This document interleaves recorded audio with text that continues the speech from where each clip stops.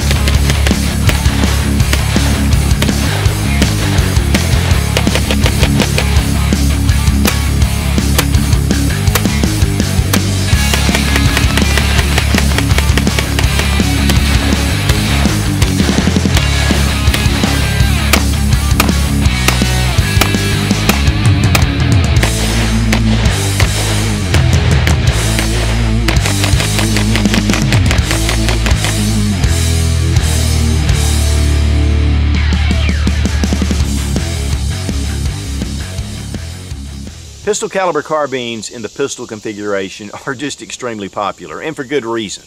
They're very compact, and with the addition of a brace, it gives you a lot of advantages over a standard handgun. I mean, these make a great truck gun, they make a good home defense firearm, and they're just easy to stow, and they're just fun to shoot. Then Grand Power introduced the Stribog, which is a 9mm blowback action, really small compact package. These were made for the Slovakian army as a full auto machine gun, so they're very robust and they can about handle anything. But one of the big advantages of the Stribog is the price. These have been very reasonable, and yet the quality is there. And so we're going to take a look at the new Grand Power SP9A3, which is a roller delayed blowback action, which makes it really soft shooting. When I first heard that Grand Power was coming out with this firearm, I thought, yeah, there's some good advantages, but you know, I don't really know what the big deal is. Once I took it to the range, I understood what the big deal was. First, we're going to go with the SP9A1.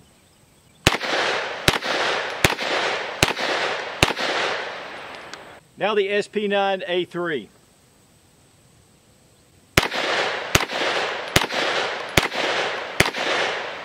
Wow, man, that is a huge difference. So smooth.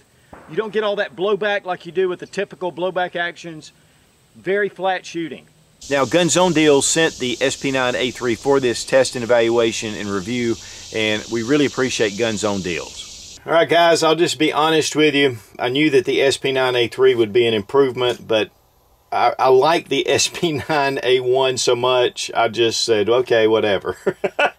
And man, once I got this thing out to the range, guys, it's such a big difference. I mean, it really is. It's not a small difference. This is the SP9A3 with the delayed roller blowback action. There's a lot of improvements, but yet overall, there's not a lot of improvements on the exterior. I mean, everything's pretty much the same. We're going to go ahead and go through a full review because a lot of people are just going to hit this video and not necessarily go back. But I'll have it annotated above if you want to see the original reviews. Of course, let's go ahead and remove the magazine. We're going to check to make sure the gun is empty, and it is. Now, you do get 3 30-round magazines with the firearm with the improved steel feed lips. But this was to address some cracking issues that some people had. They said when they left them fully loaded over an extended period of time. We have had no issues with the original magazines. I've been very pleased with them. So this is just a good improvement, and there are some other things about it. The new mags make a big difference. One thing is, of course, you see the metal feed lips on the new mag, but even the body of the mag is definitely thicker with the new one. It has a little more thickness in the material where the original just seems to be a little bit thinner. Also, you'll notice that the magazine release is very definite here, and it is metal, a little bit larger on the original. Of course, with the metal feed lips, you're getting more reinforcement at the top of the mag. But one thing you'll notice is right here, there's a cutout. It's kind of rounded. This is more definite. This is going to be for better feeding. The orange follower, a little bit of an extension right here to force that round into place. And then the feed lips are very thick. And actually, they kind of come in together a little better to guide those rounds. Here, it kind of pulls in close. And so this is going to aid in feeding as well. And then even here at the back, the rib is covered. And so this is just going to give you a lot of strength at the top of the mag, where it goes into the mag well. even the mag stop is more pronounced. With the new followers, we have a guide here for your magazine spring. You can see that there's definitely some differences here that have been improved. And also here where the bullet seats, they switched it to the other side. So what's the big deal with the roller delayed blowback? First off, it slows down the bolt and you have less mass with the bolt. We're going to look at that when we break it down. But one of the tried and true proven designs of the roller block is the HK MP5. Now this is actually a Zenith which is built on HK machinery. But this is a very soft shooting gun. It just delays the action of the bolt. A lot of the gas passes through, and then typically the bolt is less mass. So there's less coming back on you, and yet, you know, it just slows it down. And these have been really proven designs. So it was really cool when Grand Power introduced the SP9A3.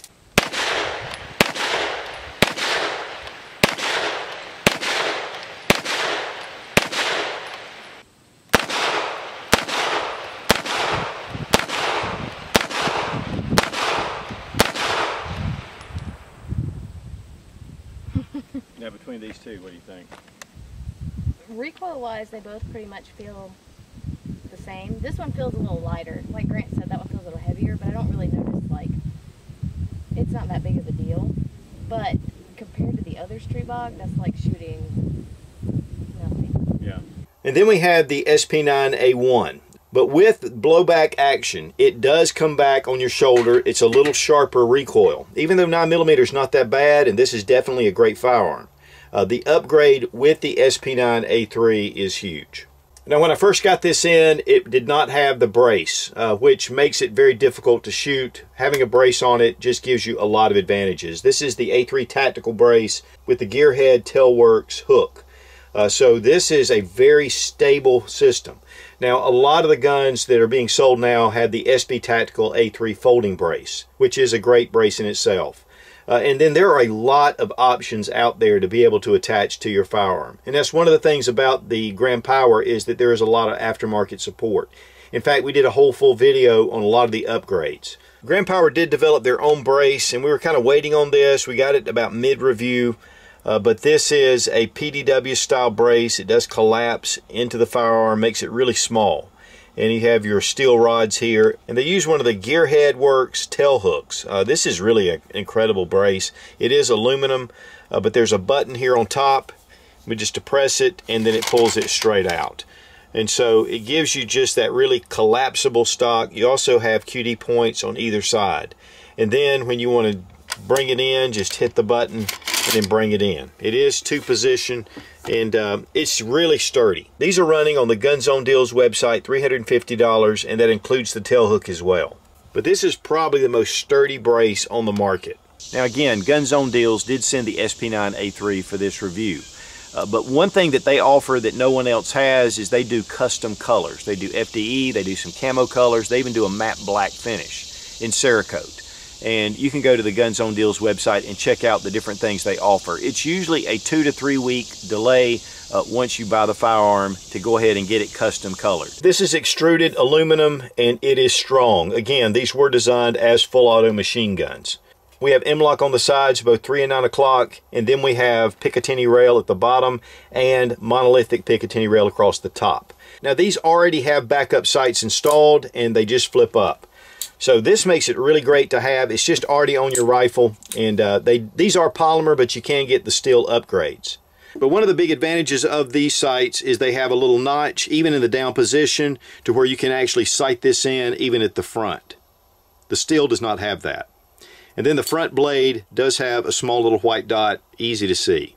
The barrel is 8 inches. It's a cold hammer forged barrel, and we do have a thread protector here. It is threaded. This is 1/2 by 28 threads, and it has a little knurling on here, so you can attach compensator, suppressor, whatever. The grip has aggressive texturing, but yet it's really smooth in your hand. I like the angle. It's a little bit more straight down, which is a natural grip. We do have our safety, which is ambidextrous right here, and it is very subdued. I like that. It doesn't get in your way. Then we have our mag release right here, and steel, and it is ambidextrous as well. It just pops the magazines right out. Then we have our bolt stop or bolt release right here. And again, it is also ambidextrous. And then right here at the front of the mag well, we have a lot of aggressive texturing here. It's going to give you a good firm grip. But one thing I do recommend is putting some kind of hand stop up here, because this is really your natural place to hold it, and you don't want to get your hand out past the barrel. The laser engraving on the receiver is really nice. You have all the matching serial numbers with the upper and the lower. This is imported by Global Ordnance out of Sarasota, Florida, and it is in 9mm. I'm a big fan of the A3 tactical brace, and it does fold to the side. Makes it a really compact firearm. Okay, now the trigger action. There's no take up, hardly at all. And then a nice crisp break. I mean, that is really nice for this type firearm. Reset right there. It's a little mushy reset, but you can feel it tactile, and then you're just right back on it. Now we're going to check trigger pull weight with our Lyman trigger gauge from Brownells.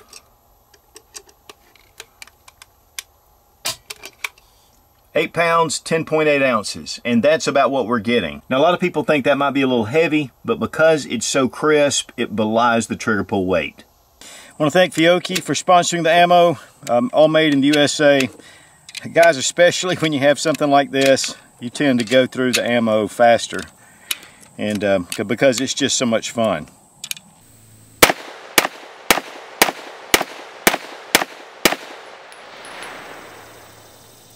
Guys, I was really interested to see what the SP9A3 would offer over the standard SP9A1. I'm a big fan of the A1. You know, it's the standard blowback action. It did have a little bit of bump, which is funny because 9mm definitely has a little more recoil because of the blowback than your standard 223 with a gas-operated system.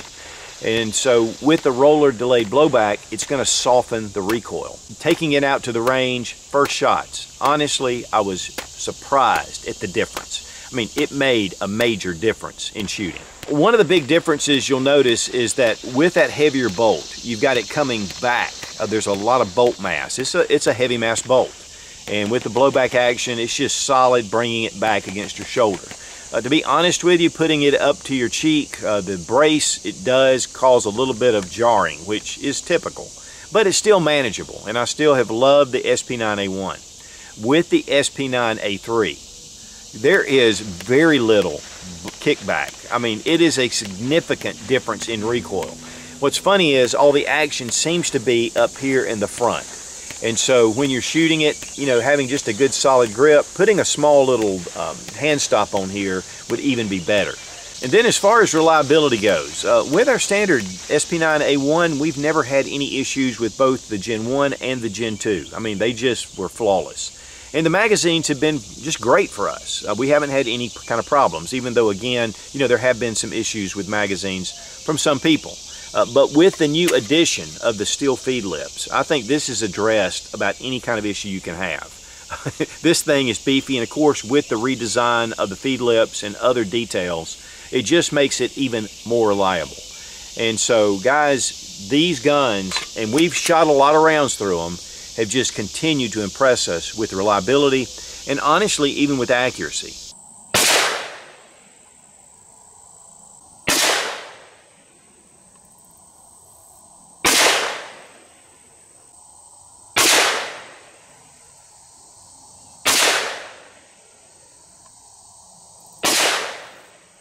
Now typically this is the way that the SP9A3 will come.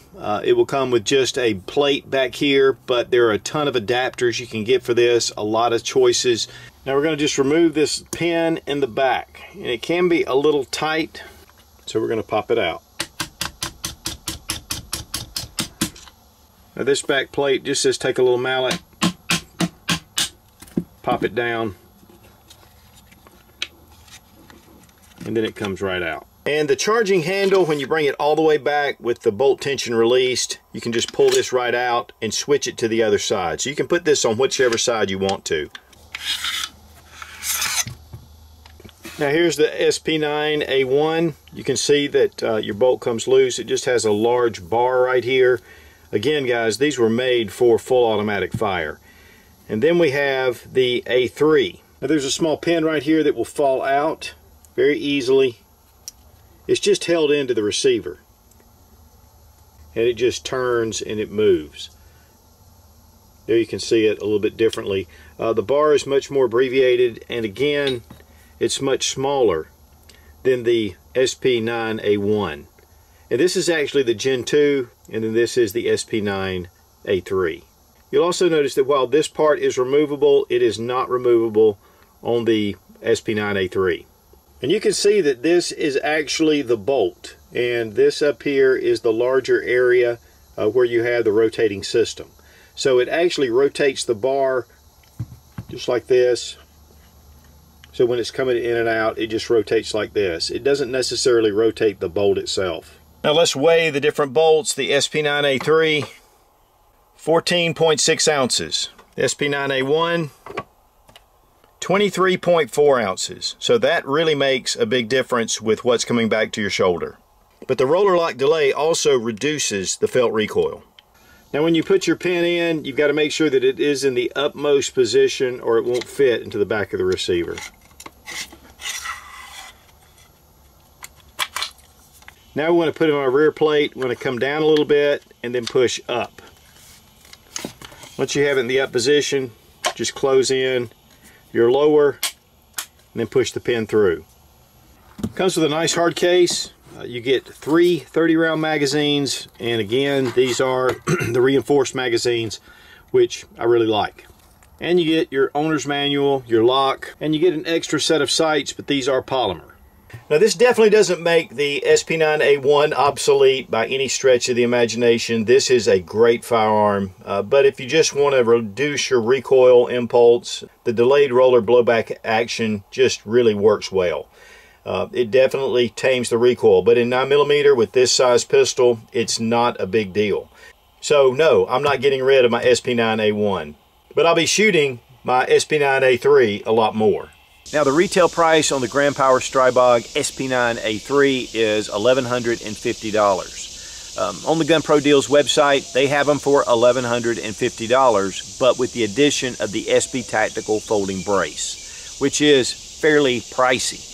And so that really gets it down there to a very reasonable price. Here's the thing, guys, especially the original SP9A1s, they were coming in at about $850, the lowest price of any PDW style pistol caliber carbine and pistol configuration out on the market. And yet you're getting a very robust, very quality firearm. Again, I've been nothing but impressed with the Stribog line, also with their handguns. They're really known in the competitive circuits in Europe for being very flat shooting, rotating barrel design. I mean, they're just excellent in themselves. So the Stribog is definitely just a continuation of what Power does, and that's just put out good firearms. So again, I want to thank Nate over at Gun Zone Deals, formerly Gun Pro Deals, for sending the Stribog for this test and evaluation. The SP9A3, guys, is an upgrade that's worth it. If you really want to get that recoil down, I mean, you really want to have that flat shooting firearm, this is a great way to go. So many different accessories you can put on these. I mean, the aftermarket support is really growing for these firearms. And now with the steel feed lips, it just addresses a lot of the issues that were going on before. So check out the Power Stribog SP9A3. This thing is just an incredible little firearm. Rubber Dummies is one of the best training tools on the market, and you get a 10% discount using Suit00 when you click the link down in the description. Be strong, be of good courage. God bless America, long live the Republic.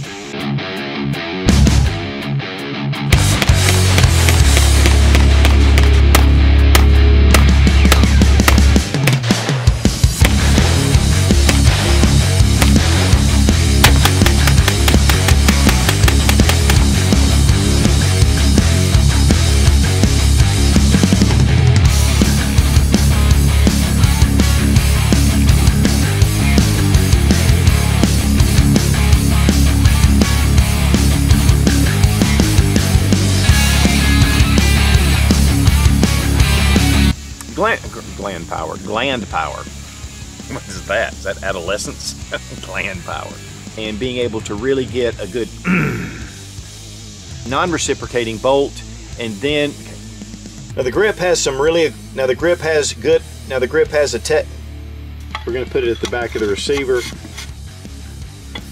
the bolt area right there to enter into the back of the receiver. Guys, we've done a number of reviews We've done a number of reviews, rubber baby buggy bumpers, rubber baby buggy bumpers.